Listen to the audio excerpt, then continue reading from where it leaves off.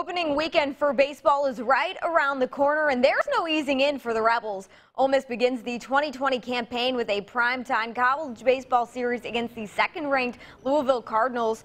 Third baseman Tyler Keenan will be the only player to start in their same position from a year ago.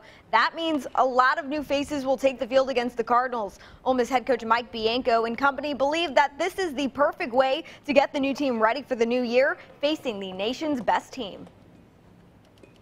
I don't think there's a better way to start the season than with the best team. Test yourself early, and I think we've all worked hard this fall and this spring, and I think we're ready for it, and I think it's going to show a lot on what our team is like. We're going to go out there and play our game. We're going to play against ourselves in the game of baseball, and so that's what Coach likes to preach a lot is, don't worry about the other team in the other dugout. Just go out there, play your game, and just play the game of baseball that you've played your whole life. Some of it will be a right-handed, left-handed thing. Some of it's just to find out, who's going to play, who's going to be able to perform out there. It's a little different when you turn the lights on. It's a little different when you're playing somebody for real.